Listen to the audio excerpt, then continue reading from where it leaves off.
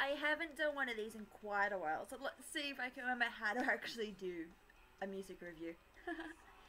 Before I start, I should admit I did type up what I was going to say before this video, so if my eye view, whatever, is weird, that's why. Okay, so today Alice Cooper released his digital copy of Paranormal. Yay! Alice Cooper fan! Yes! So I was actually really excited and I couldn't wait. But unfortunately, thanks to me working this morning, I couldn't rush out and go buy a hard copy, so I don't have an album to show you, unfortunately, so I'm sorry about that.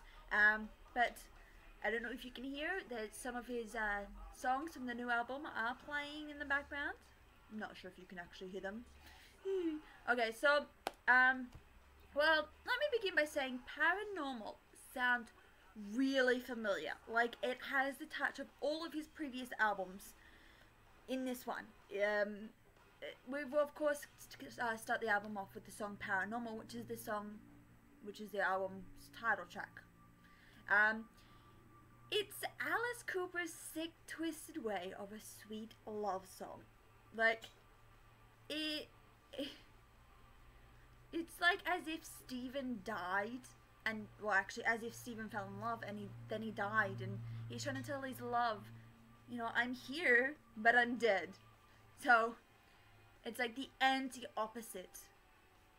That's what anti means, dummy. It's like the anti, called Ethel. Is that the way to explain it? I don't know. And then it goes into Dead Flies, which reminds me of Brutal Planet / Dirty Diamonds album. But it possibly seems like a Halo of Flies sequel, but calmer. Is that even possible for an Alice Cooper song? A calm song? Yes. Okay, he has another song called Fallen in Love. Well, let me start off by saying it seems like it's a what baby wants / what do you want from me type of song. That's what I get from it. It does reference previous Alice Cooper songs, from Billion Dollar Babies to Desperado to Poison, and even the slightest nod to Stephen. Again, it's another sick, twisted Alice Cooper way of saying I love you. And then we've got Dynamite Road. Okay, listening to that one, when its intro sounds just like the saga of Jessie Jane, but then as you listen to it, it's like, okay, well, it's not Jessie Jane, but it feels like Jessie Jane. It doesn't have the, you know, are you a butterfly sort of feel. It's like, okay, you know, what just happened sort of situation. When you listen to it, if you're a let me slow down. If you're a Rob Zombie fan, you might get the slight nod of Rob Zombie with Dynamite Road. So it's Jessie Jane, but not Jessie Jane, mixed with Rob Zombie, which is Alice Cooper. I don't get how Rob Zombie goes from Alice Cooper, but they have worked together in the past, so maybe it's Alice's way of saying, hey Rob, give you a nod. Private Public Meltdowns. Oh, don't celebrities love those. When I listened to it, it honestly sounded like a song that was rejected from the album of The Eyes of Alice Cooper. Now, The Eyes of Alice Cooper isn't exactly Alice Cooper's greatest album. I'm not exactly a fan of it. It's like, it feels like a teenager. Well, it feels like Alice is trying to be a teenager, but it just doesn't work. So that's what Private Public Meltdown feels like. It came from that album. So when you listen to it, it's like, yes, that's what it seems like. But then it's on the wrong album. So it's not exactly The Eyes of Alice Cooper, but it's Private Public Meltdown. Oh, this song. Okay, Holy Water.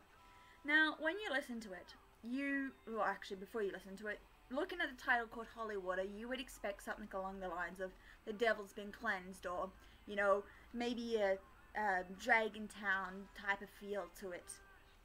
No, it's a love song. I don't get how, but it is. It goes from like, I'm in love, so drown me in holy water. So I'm guessing it's the devil's way of turning into an angel and falling in love. Okay, well, technically Lucifer is an angel, but let's not get biblical there because I didn't read. I've never paid attention to the Bible. So, okay, there is a song called Rats. Who loves those little critters? I don't.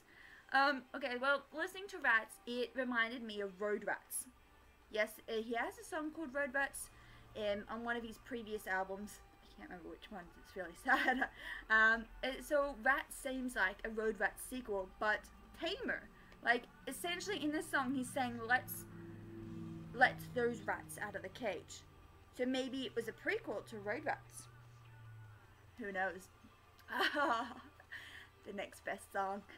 I kind of, when I listened to Genuine American Girl, it's told from a female point of view perspective. Is that even the right thing to say? Point of view. But Alice Cooper is singing it. So when you listen to Genuine American Girl, it sounds like King of the Silver Screen.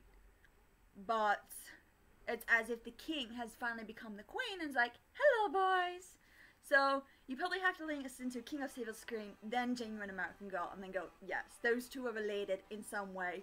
I'm not 100% sure if Alice Cooper has confirmed if those two songs are related, but personally I think those two songs are. There also is two other songs on there that I can't quite put my finger on, which is Fireball and You and All Your Friends. Both of those are, of course, Alice Cooper songs, and they do feel like something from his earlier days, but I just can't put my finger on and figure out what exactly they sound like. When you listen to it, obviously if you've been following Alice Cooper's career for as long as, well, he's been musically alive, you will kind of go, okay, well this sounds familiar, but you just can't figure out which song. There's another song which does have another vibe to it. It's called The Sound of A. Now when you look at the title, you would assume that it's just going to be an instrumental song. Sort of. It sounds like it's a modern, possibly updated version of a song that was rejected from Pretty As Of You album or the $1 Billion Babies album. You know, where those two albums, possibly other albums, where it was just long instrumental sounds. You know, long instrumental tracks and then like a snippet of Alice singing here and there. So that's what The Sound of A sounds like.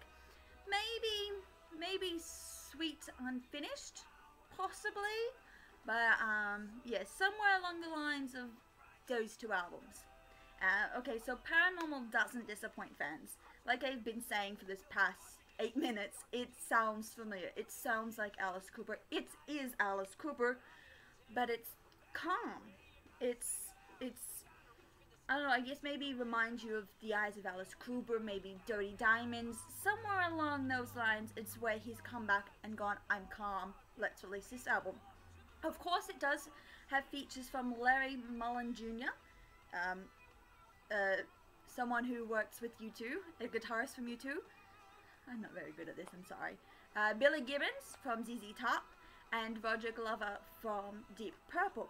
Yes, of course, the original Alice Cooper band does make an appearance. Musically, of course, because you can possibly hear it. They have done live performances, but I've yet to see those, I'm sorry. But no, the original Alice Cooper band worked on the song Genuine American Girl and You and Your Friends, You and All Your Friends, which are studio recordings, but they also have live versions of the songs Normal Mr. Nice Guy, Under My Wheels, $1 Billion Babies, Feed My Frankenstein, Only Women Bleed, and School's Out. So the original Alice Cooper band did work on this album. Obviously when you get a hard copy you can figure out which parts they worked with more. Yeah. See? I'm losing my touch. Okay, so back to the point. Now, I tried to follow Alice Cooper's interviews and video releases that he's posted on social media about Paranormal, but because I didn't really have the time to listen to all the videos, I just did a quick search prior to this video. He has admitted that this particular album doesn't have a theme. Now, with Alice Cooper, every album has a theme, or at least most of his albums have a theme anyway. This album, him and Bob Ezrin just went in the studio and went for it. They just went, yeah, we're just gonna see what this songs feel like and see what the album feels like, and just throw it all together, which does sound good, but it hasn't always worked. I mean, you have listened to some of the non-particular themed albums and gone, oh god, Alice, why? Oh. But no, this one works, so it's pretty good. So like I said, this album won't disappoint Alice Cooper fans, but you won't exactly be loving it, maybe? It depends where you see it. You know, you could love it, you could hate it. It's one of those albums that you sit on and go, okay, there's maybe 3 songs that I totally love. The other ones, I need some persuading. So, you know, it's an Alice Cooper album, and he's still got it, and as long as Alice Cooper is physically, mentally, emotionally willing to throw himself into his character, he is Alice, and this is his album, and it's definitely one for the fans. So I recommend that all Alice Cooper fans listen to Paranormal. Will you be disappointed? Will you love it? Possibly. Will you hate it? Depends where you sit. I know I've said that before, haven't I? Okay, so I think I've done that long enough, and I think I should go now because I'm going to ramble if I don't. Nobody likes when I ramble. Okay, so if you have listened to Paranormal, what did you think of it? Were you on the fence, or were there songs that you were like, I love this album, I can't wait for more? I know Alice Cooper is currently touring, and he's promoting the crap out of this album while he tours. I've heard that he has performed Paranormal.